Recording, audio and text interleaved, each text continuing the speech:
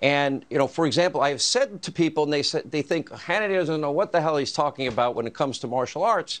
At close range, if I'm dealing with a gun that is pointed at me right here, where I can go like this and strip it, literally break the guy's finger, strip the gun, step back, tap, rack, and do 4/3, I'd rather do that. If somebody points it at my forehead, okay, I'll duck, I'll push it up, I'll jam it back, break his finger, and jam it into them. Then I'll strip it, step back, tap it, rack it, and I'll do 4/3 there. Same if I put a gun at my back, I'll get the gun offline, fight the man, strip the gun, break his finger, step back, tap, rack, 4/3. That's something we do regularly.